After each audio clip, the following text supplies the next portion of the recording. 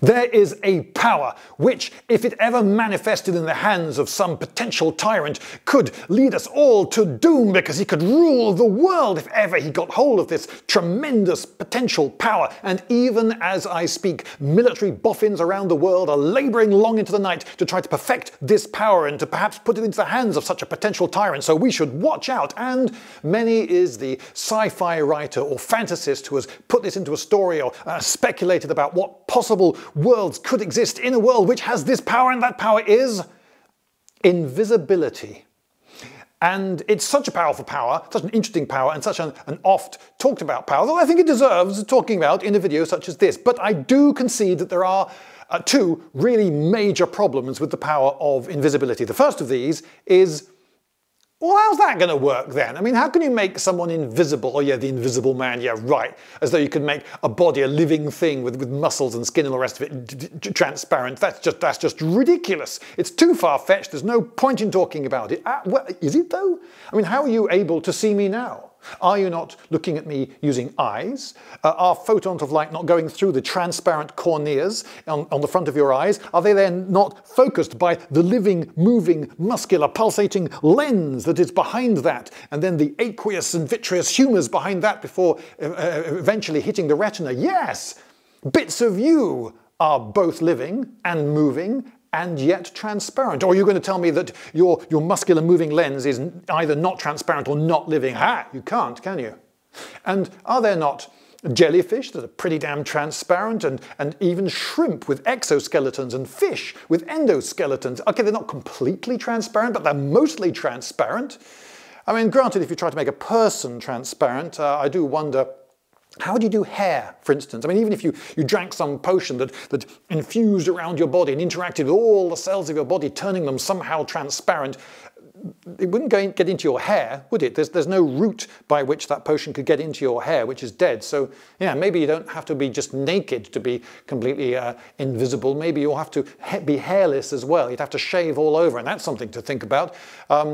And teeth, they're sort of semi-living, aren't they? And what about the contents of your stomach? You know, the supper that you just ate a few minutes ago. Yeah, all right, there are problems. I grant you that there are problems, but it's not absolutely, totally unfeasible that any kind of invisibility could ever exist. Think of what science has brought us today. I mean, you know, this camera that's videoing me now would have been completely unthinkable 100 years ago. So, yes, maybe it is worth speculating upon, because it's a power that could possibly exist. But then we run into the second problem, which is, well, it's a bit world-breaking, isn't it? For the story writer, for instance, if he's got a world in which invisibility does exist, then if it's a fantasy novel, for instance, the king can never be sure when he's discussing his plans to invade the next kingdom that his plans are not being overheard by someone who's in the room even now.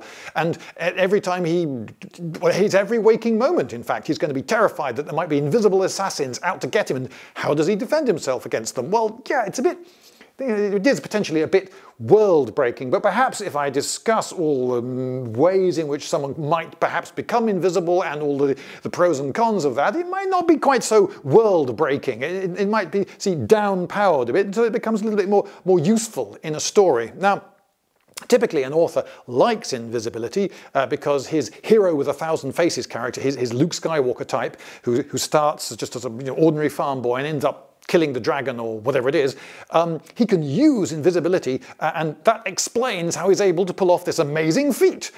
Yes, he's got the incredible sandals of invisibility. Yeah, why not sandals? Why does it always have to be a hat or a ring or a cloak or something? Sandals! Oh no, wait a minute. No, all right, I take that back. Don't have sandals given the power of imbuing the wearer with invisibility, because if you think about it, one thing Invisible Man generally does do traditionally is leave footprints.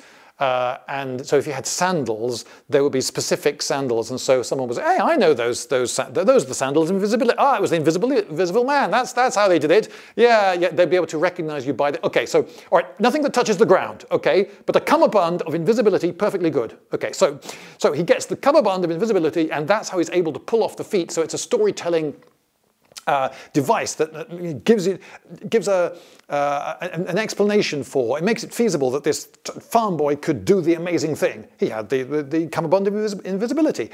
But The trouble is that if one person can use it, then other people can have it used on him, and it doesn't really work very well the other way. If one of the heroes is just suddenly killed by someone, oh, he was invisible, so there's nothing he could do about it. Oh, so now even the really powerful, amazing characters can just be killed at any moment by a guy who's invisible. Can you imagine that in a role-playing game? Okay, I'll go and scout ahead, and you look round, and you look down the corridor, and the games master rolls a few dice and says, take 22 hit points damage to the head. What? 22 hit points? That'll kill me. Yeah, well, what killed me? You didn't see it.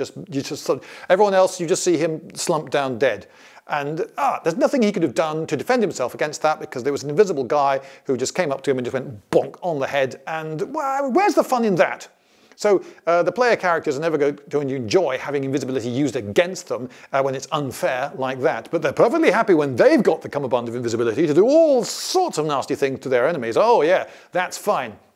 But it doesn't work two-way dramatically very well. It's almost always something given to the hero to achieve his heroic aims.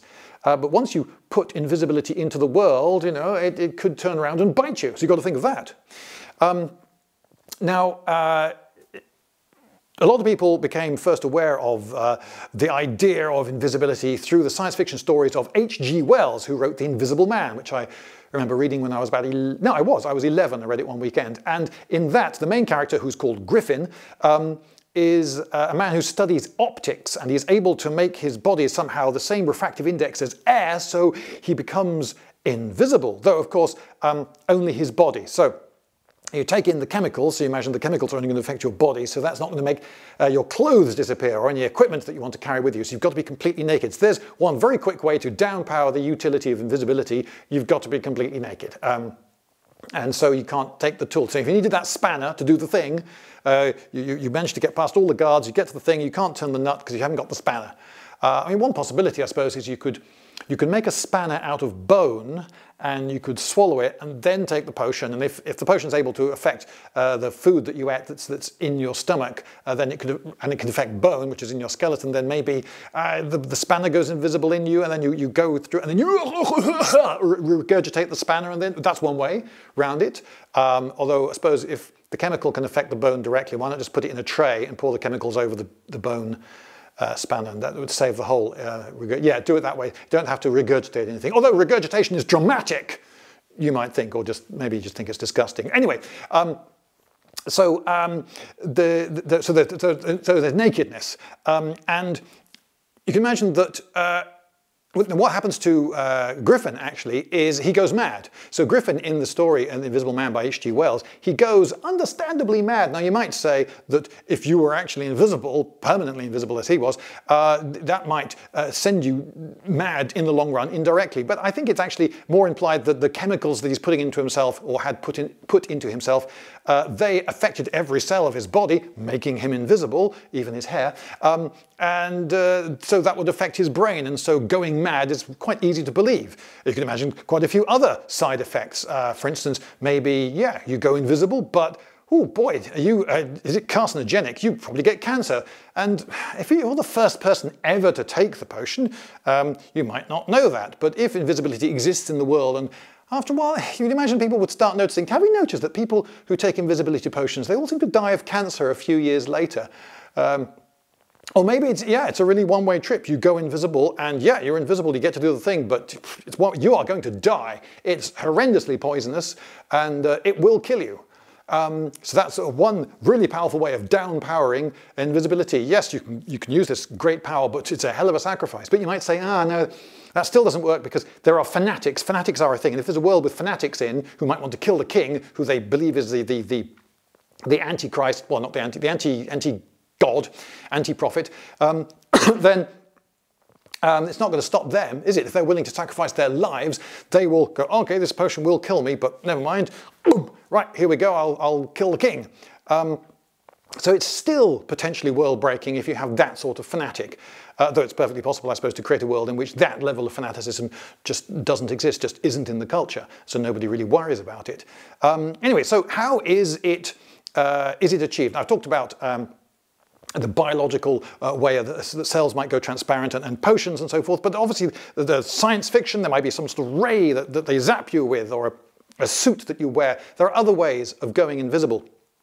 Griffin studied, as I say, optics, but if you were invisible, a major thing is, can you see yourself? When you look down at yourself, do you see yourself? If you don't, if you are completely invisible even to yourself, then you look down and you expect to see your body and your feet, but you don't, so you sort of keep looking down, whoa, you tumble forwards and, whoa, where am I? Oh, I'm invisible. Okay, oh, it's working.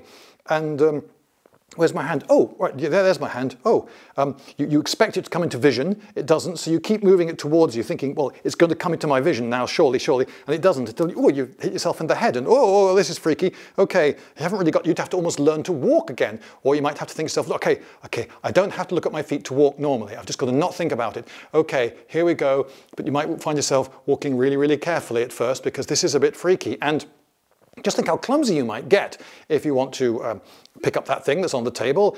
You can't see your hands, so where exactly is it? Oh, I've knocked it over. Okay, or maybe that you're at the conference and you have to get the secret note that someone has passed to the ambassador, and you're just about to get it, and someone who can't see you, so they didn't know that they were getting in the way, they suddenly, whoop, they sit there and they pull the chair out, and you have to whoop, leap back to make sure that they didn't feel you, and okay, right. And then again, you have to reach over the ambassador's shoulder. Now, the shoulder's about there, so you think your hand is there, but what if your hand is actually there? You might touch the shoulder, and then they'd know. Okay, all right, so in order to make sure it's definitely not there, I'm going to put it there, okay? And now, I can't reach the note. I can't reach... this could be really awkward and difficult. If you can't see yourself, you can't see what you're doing, and you would be very, very uncertain about what you can get away with. And so, yes, that would be actually a major drawback, not being able to see yourself. But there's another drawback. If you are invisible because you're completely transparent, that means photons of light traveling through the air would just go all the way through you. So, whereas normally one hits the retina of your eye and then stops, interacts with that retina, the brain detects it, that then becomes one tiny bit of information in the picture that it's built up, you can see. But if photons just go straight through your retina and keep on going, they're not absorbed because your retina is completely transparent. And this is something actually that H.G. Wells did think about. He had the Invisible Man's retinas very, very dimly visible. But that still wouldn't have worked, by the way, because if you think about it, you need the whole eyeball for an eye to work, because the outside, the white of an eye, is very opaque, and that cuts out all the light, apart from the light coming through the pupil at the front. And that's what you want, because if the retina can take in light from all the angles, because there's no white of the eye to stop that happening, then you just get a completely fuzzy picture. And you'd be able to tell the difference between being in broad daylight and in a dark room. So light and dark you'd be able to tell apart, but that's about it. There'd be no focused picture. So you would be pretty much blind. And if you had completely transparent retinas, you would be completely blind, which is sort of fair. So that's one way to downpower the power of invisibility quite a lot. Yeah, they can't see you, but you can't see them. That's fair. But then you might think, oh yeah, okay, but if that's the case, then if you wanted to recruit someone to go on a spying mission, you'd recruit blind people because they are already used to navigating in a world in which they cannot see. And then perhaps that would in turn lead to people becoming very suspicious of a blind person, because you see a blind person, could be a spy, could be a spy, could be an invisible, trained ninja agent. Then I suppose you could have some sort of high-tech school where they do nasty experiments on small children, making them blind at a young age, and then they raise them in order to be invisible assassins. And you can take this too far, obviously. I'm going off on a wild limb here. I better reel it in. But you get the idea. So people who are blind would be better at being invisible than people who are not blind. And people who are not blind normally would find it really super disorienting. So could you imagine trying to, yes, you can hear perhaps, let's say your ears still work, but how are you going to get into position to eavesdrop on the king? Where are you going to put yourself in the room? Because you can't see the room, so you think, oh, well, no one else seems to be standing here. This is good place to be. Okay, I'll be here. What you don't know is that the reason no one else is standing there is it's right in front of the door, and they didn't want to block the door. So the next time someone comes through the door, yeah, you were ahead of me. Okay, so yes, that would be very, very difficult. Being blind and invisible. Or maybe you can turn yourself completely invisible apart from your eyes, or maybe just one eye. So then you're not really completely invisible, but at least you can see a bit. But now, an eyeball making its way across the room is very likely to be seen, and a lot of people would remark on it, I think. I certainly would. I'm going to cough now, I'm sorry. Anyway, but I talked about being of the same refractive index as air so that you can't be seen.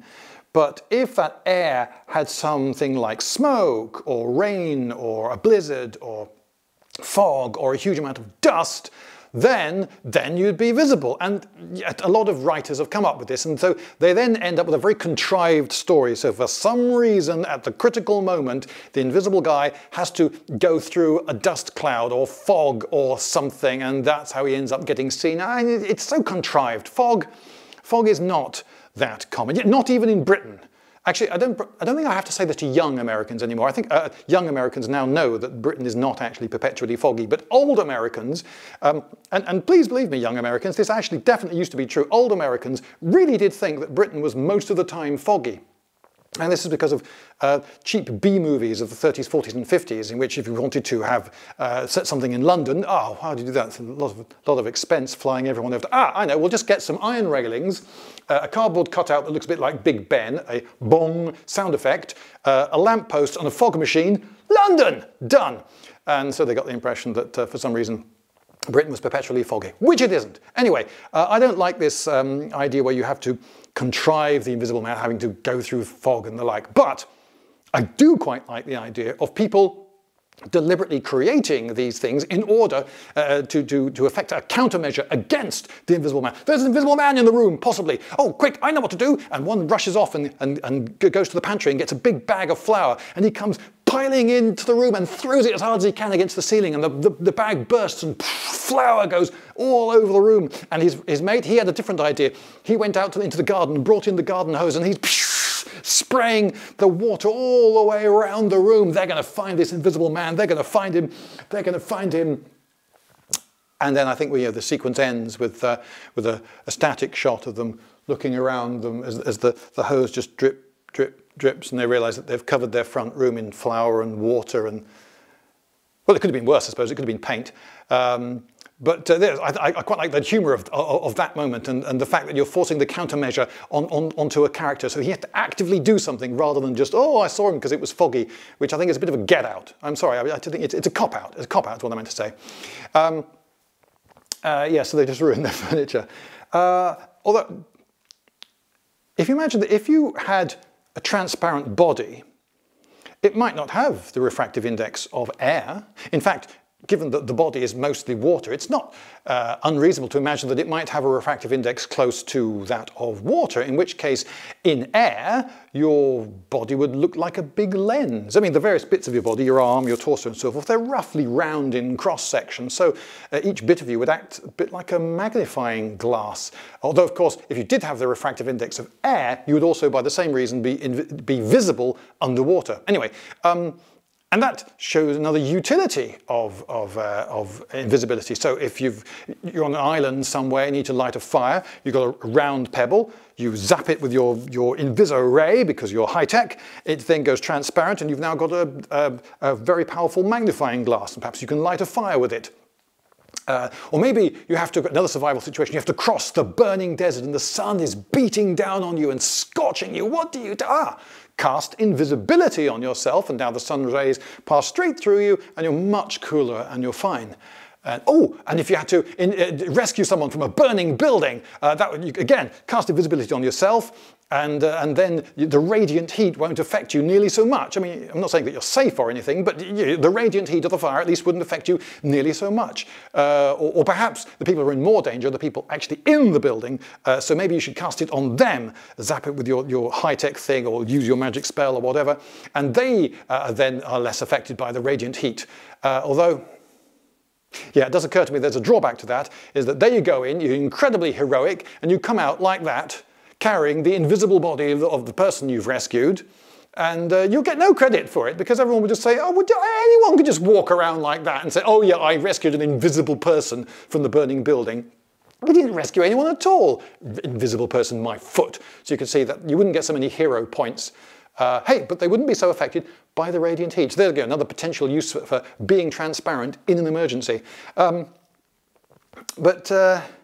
If your body were acting like a lens, you wouldn't really be invisible.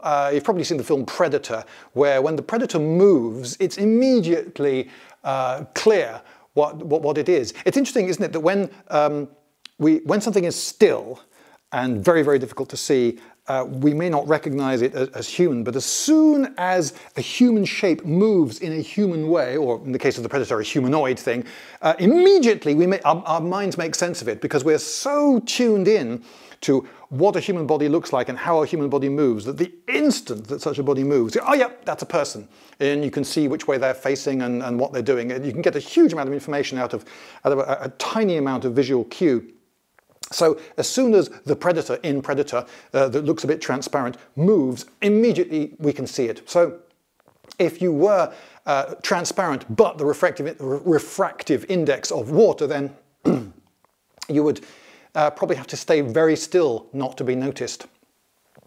Though possibly the surface of your body might not be shiny in the way water is, so you might not have the glints on you, but you'd still have that distorting effect.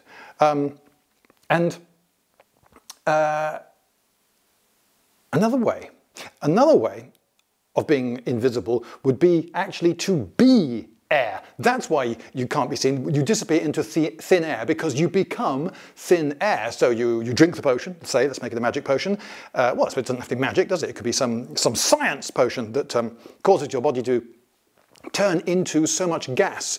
Your clothes go whoop in a pile on the floor, and you are now the air in the room. And that's why they can't see you. They come in looking for you. Where is he?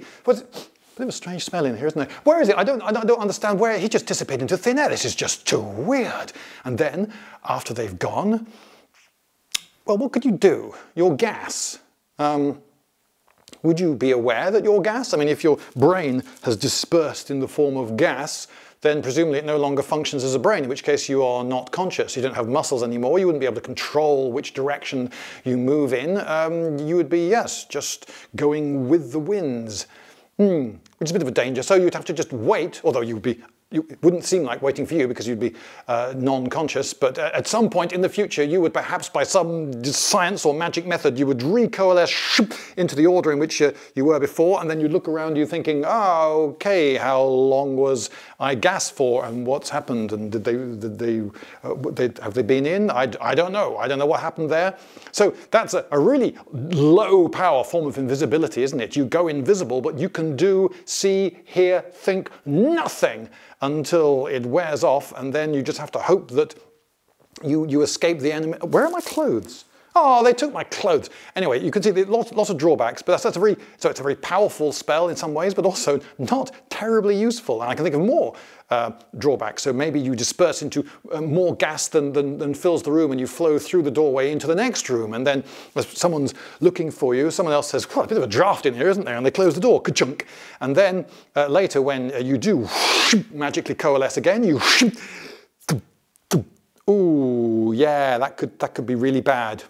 And when they were in the room looking for you, they were breathing you, weren't they? Actually, so a bit of you went into the lungs, got changed chemically, only slightly, but a bit, and then they breathed just a little bit out. So when you do recoalesce somehow in the right order, I don't know how it's done, science or magic, then yeah, you're going to be slightly changed because they were breathing you.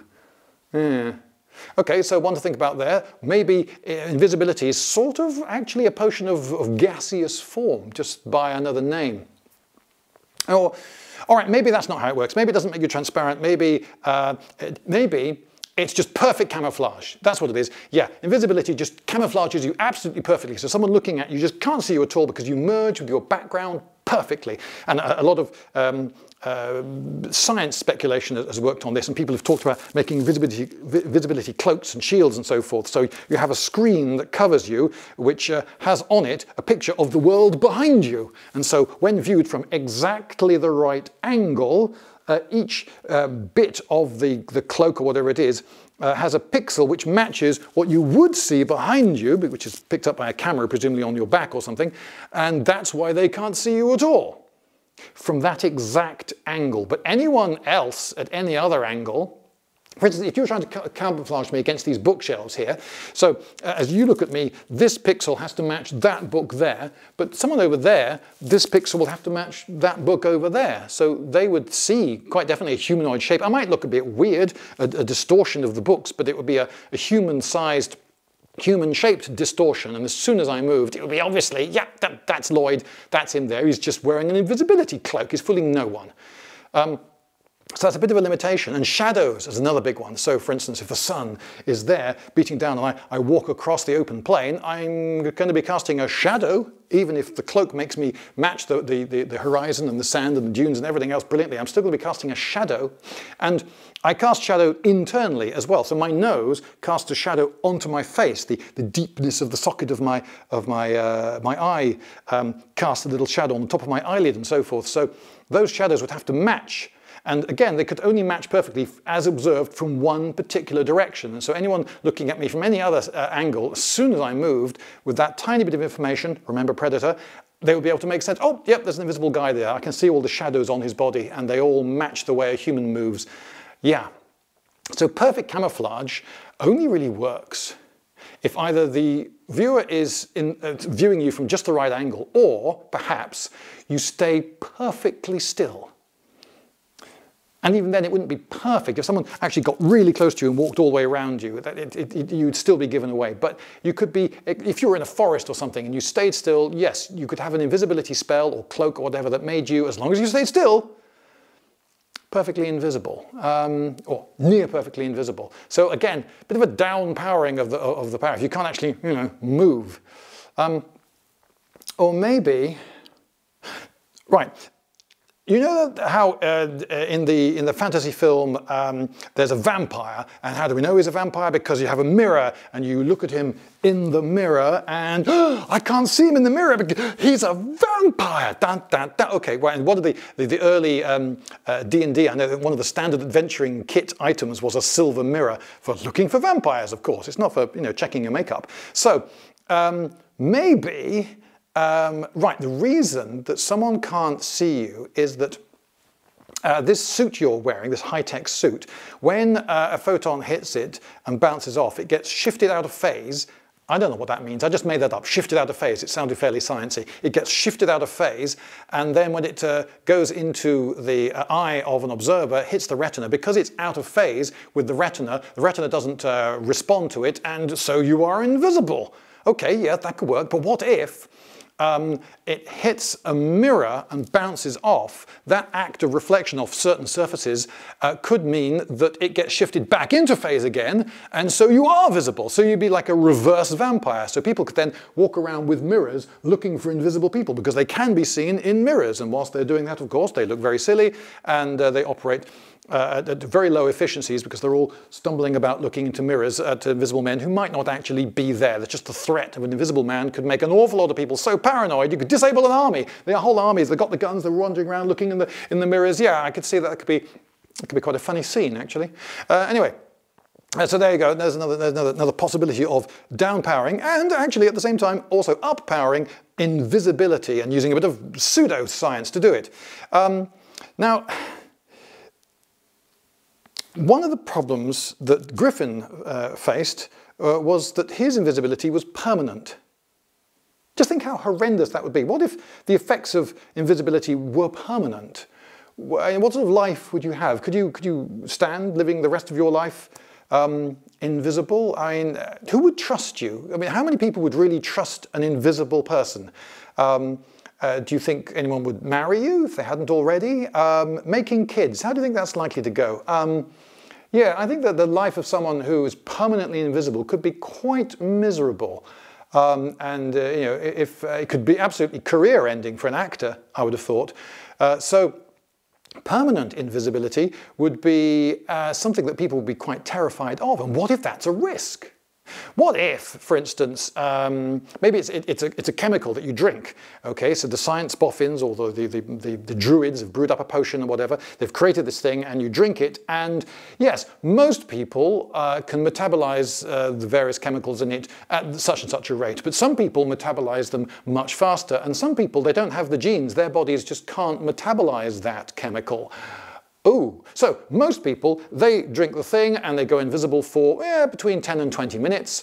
But some people, they metabolize it really fast. So they drink it and they go on the secret mission, and in the space of a minute and a half or something, they're already starting to become visible again. Oh, and they didn't predict that. Well, they didn't know that their body metabolized that chemical particularly fast. Ooh, and what about the guy who doesn't have the gene that can metabolize it at all? So he drinks it, and 3 years later, he's still invisible and thoroughly miserable. He has no friends. He's lost his home. He's lost his job. He's invisible. Yeah. Maybe as each cell gets replaced, which can take years, maybe gradually you start to become visible over a very long time. Or maybe, yep, that's the rest of your life. You're invisible, mate. Sorry, that's your lot. Well, you took the risk. And in a fantasy world where they don't know about genetics and can't screen you, you'd have no way of knowing until you took the potion whether you can metabolize all the chemicals in it or not. Or in a sci-fi world where they can screen you for the genes, how do you know that no one has bribed the guy who works the analysis machine? Huh? Huh? Yeah. Okay. Wheels within wheels. And there are also, I think, psychological problems with, well, one, not knowing when something's going to wear off. So you're on a mission, but you don't know exactly when it's going to wear off. Maybe in a roleplay game, you roll a die every turn to see if your invisibility is still working. So you've got to get all the way in, you've got to get the thing, you've got to go all the way out without being seen. And when is it going to wear off? That could be really psychologically affecting. It could make you rush and make mistakes, or it could make you tiptoe. I don't want to be. I want to stay near the shadows. So if I become visible at any time, I can just duck back into those shadows. Or I'm hidden here. I don't want to go out. I don't want to go out. I'll just stay here. Thanks. It could really muck up your mind. This not knowing when it's going to wear off. And could you imagine if you could see yourself? So you are invisible. No one else can see you, but you, when you look at yourself, you can see yourself. Oh, great, so you're no longer clumsy now. You can reach over the ambassador's shoulder, seeing exactly where your arm is. Yep, I can reach it, got it, and you can make off with it. And yeah, that's much better. Oh, but wait a minute. You can see yourself. So has it worn off, or hasn't it? I'm looking around, no one's paying me any attention. Is that because I'm not very interesting, or because they can't see me? Has the potion worn off? I don't know, because I can see myself. That would be very nerve-wracking. You walk out into the street, even when you know you're invisible, because you've only just taken the potion, and you look around you and you think they can also, come on, they must be able to see me. I'm right here. They must be able to see me. How well would you trust your ability to behave rationally and get full value out of the invisibility when you don't trust it to be working? Because you can see yourself. Think, I'm right here. And every time someone looks in your direction, they can see me, they can see me. Can they see me? No, he's looking at his friend.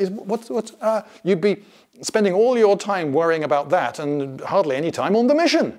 So being able to see yourself might actually be worse than not being able to see yourself, which I described earlier as quite bad. So they're both really bad. And in a role-play game, for example, it's quite normal to roll dice to see if you've succeeded at some task that you might fail at. So for instance, if I shoot at a target, so I get my bow and I go twang, and I roll some dice, and oh, even though I'm a quite good archer, yeah, I rolled really bad dice. It was possible for me to miss the target, so it seems I've missed the target.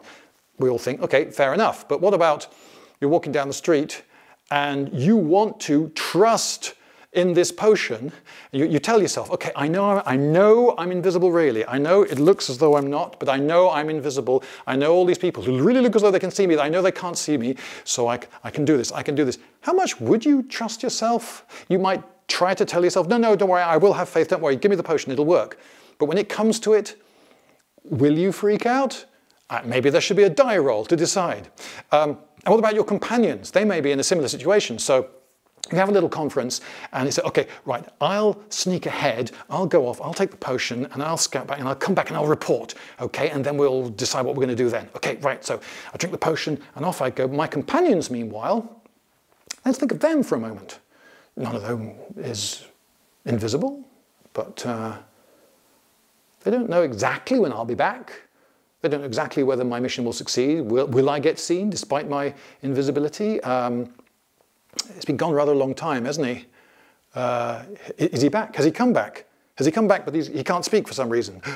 Has the spell struck him dumb? Because I've heard that's one of the side effects. Or maybe they've found him. Maybe they found him. Maybe they've captured him. Maybe they're torturing him even now, and we're just standing here doing nothing. What is that him over there? I thought I saw something in the shadows. Do you see? What? Brian, are you there?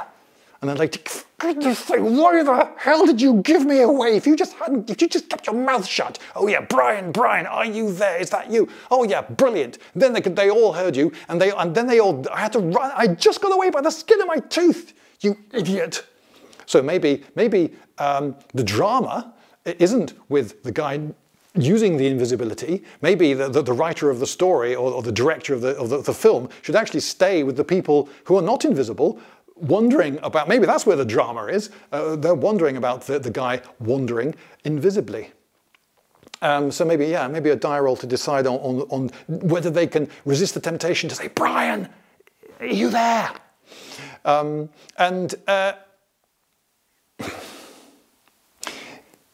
Bumping into.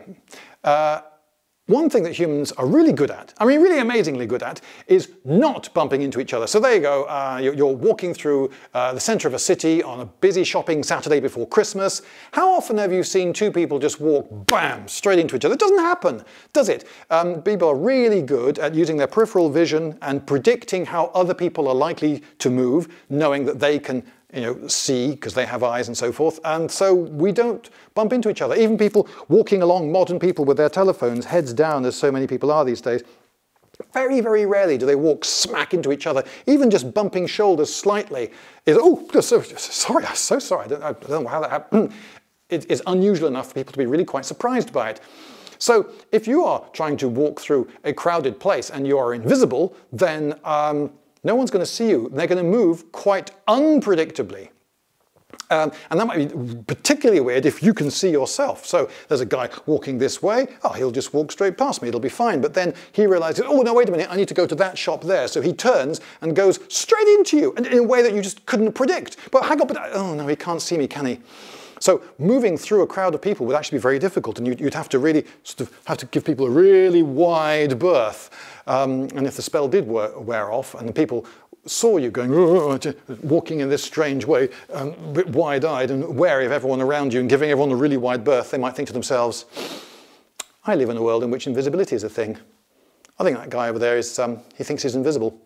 He must be up to something. Arrest that man! You can see how this could go really wrong. Well,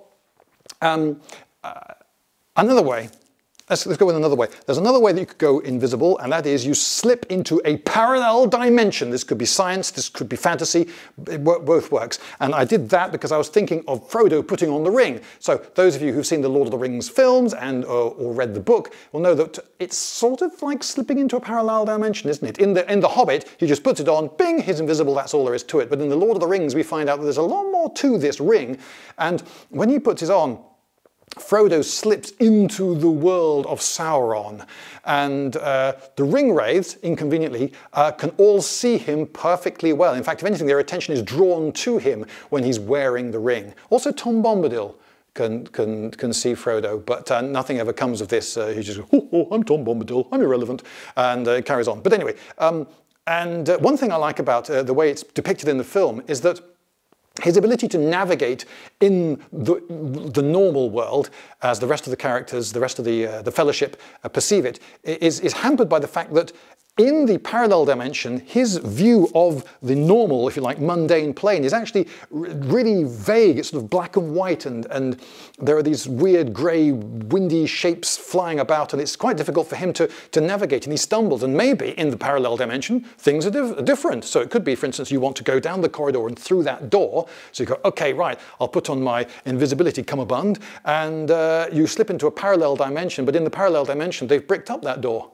Oh. Yeah. Oh, and the ring wraiths are after you. So the parallel dimension approach is one way you can cope with invisibility and downpower it as much as you like and make it interesting and dramatic and not too world-breaking if handled carefully.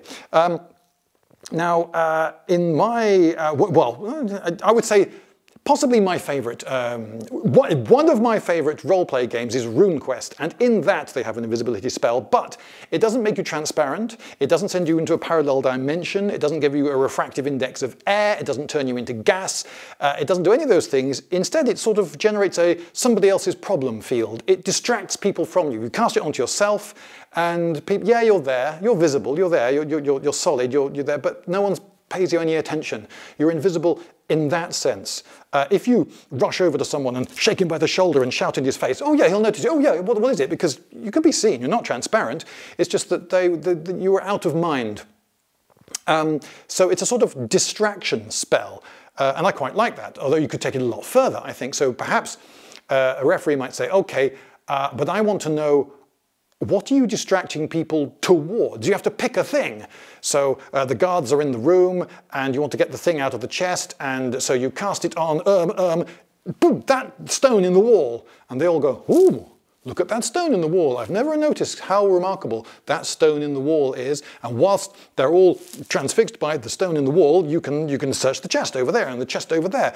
The trouble is, though, that you didn't pick a very interesting thing, did you? All right, maybe you were in a hurry, and after a while the guards might think, why are we all fascinated? Why are we all looking at this stone in the... Actually, it's just like it's just like the stone above it and the stone below. And wait a minute, someone's cast invisibility on us. We're all distracted by a thing. There's an invisible man in the room. Quick, everyone! Swords, flour, hose pipes.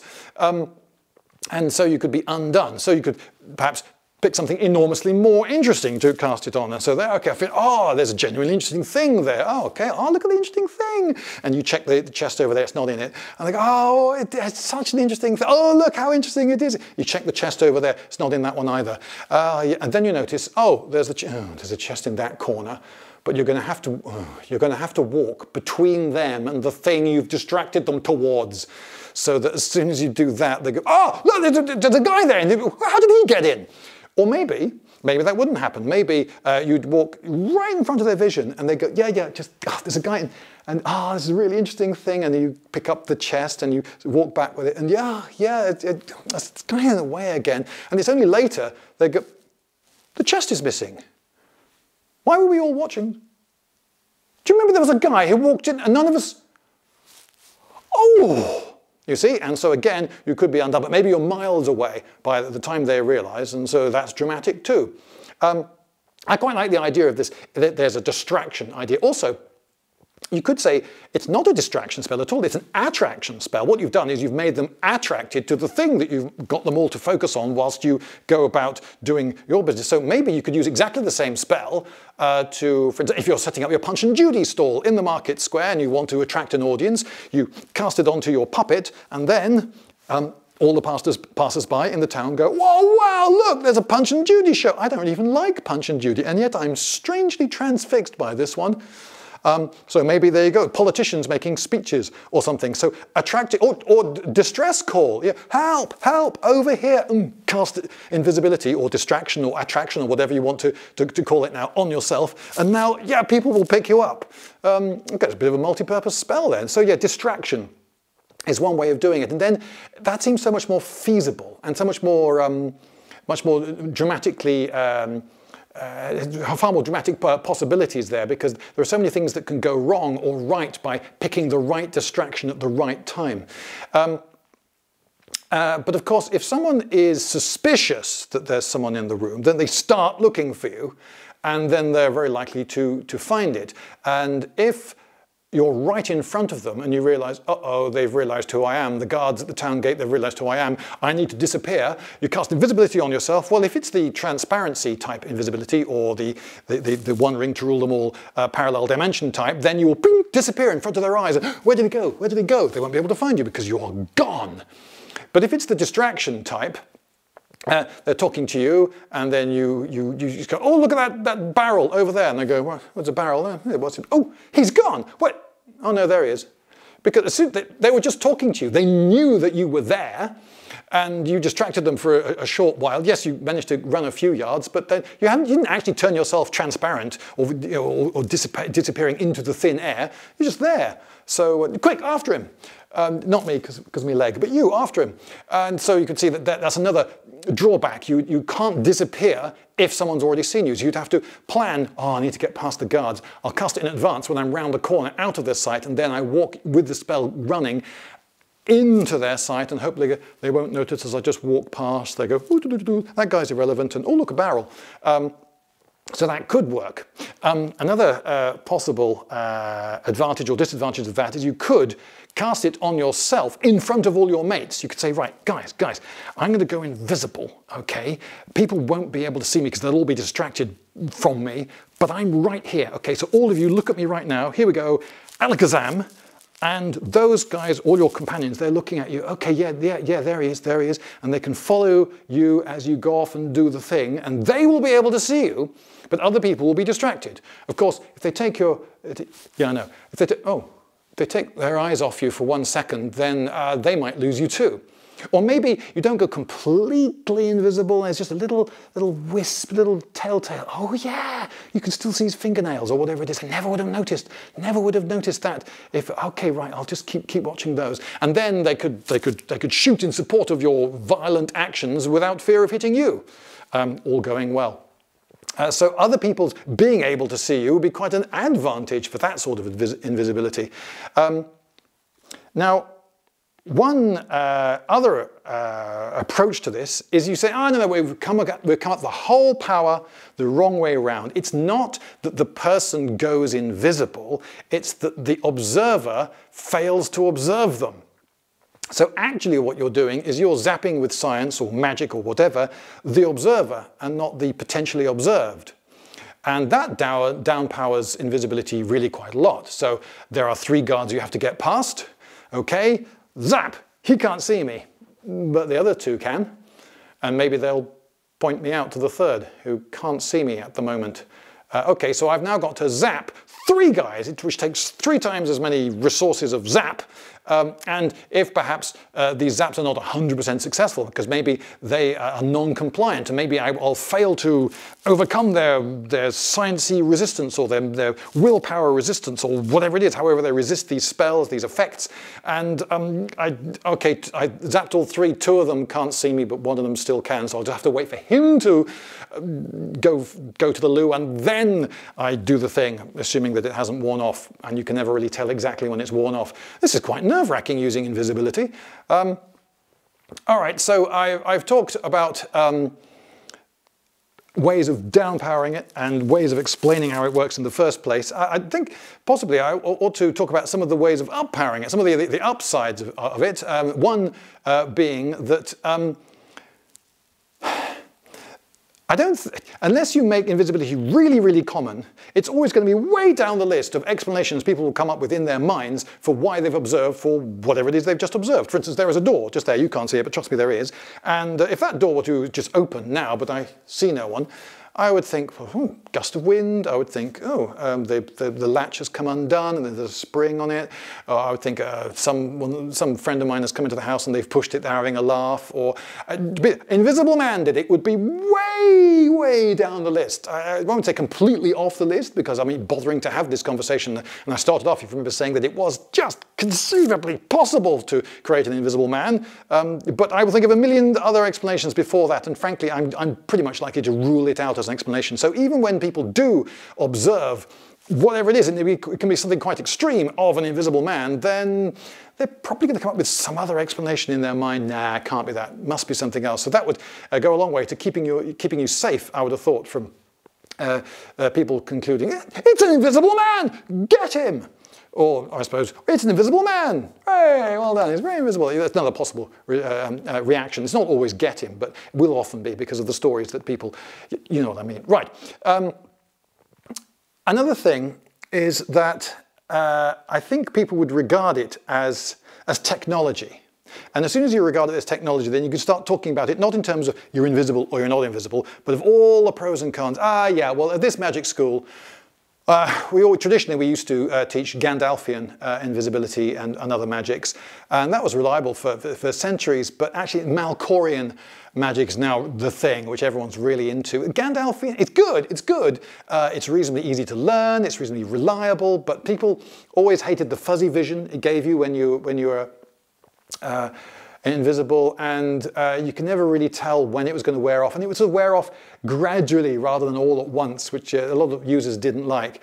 But whereas the Malkorian stuff, it wears off. You just become visible in a blink, and you know when you've become visible, and so that's a very useful thing to know. And there's still drawbacks, though. It's a fair bit harder to learn. It's more expensive.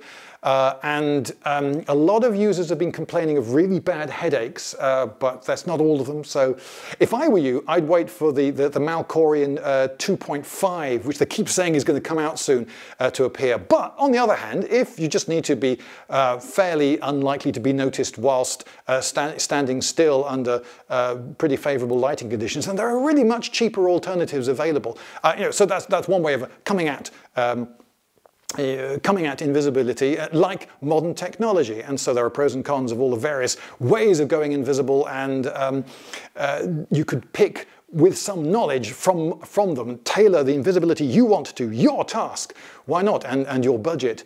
Another thing, though, is that I think if there were invisibility in a world, that rather than being used on people, which might have all sorts of nasty side effects, e.g. the cancer I mentioned earlier, it might be that it's used mainly on things, not on people. So you're going to the conference, you're not allowed to take weapons, of course, but you're really frightened that someone's going to try to assassinate you or your friend, so it'd be really handy to be able to go with a weapon. Well, cast invisibility on the weapon, and you are armed, though apparently unarmed, at a conference.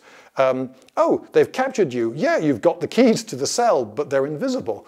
But they don't know that. Or you're trying to steal something. Oh, right. Well, in that case, give yourself a really good alibi. Just wear a pair of swimming trunks and some sunglasses, and just brazenly walk past everyone. Make sure everyone sees you in your sunglasses and swimming trunks, and then make sure again on the way out, as you're carrying the thing, that everyone can see that quite definitely. There's no way have you stolen the thing, because there's no way. Where would he hide it? He was just, no, officer, I saw him, swimming trunks and a smile. Oh yeah, and sunglasses. That was it, that was all he was wearing. So it definitely wasn't him who stole the thing.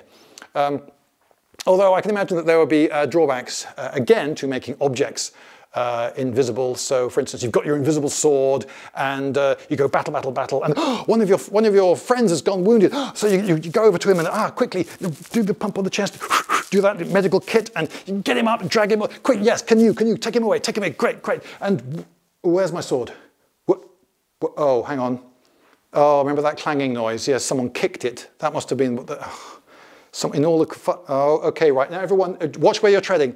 Oh dear. So yeah, there are drawbacks as well of having.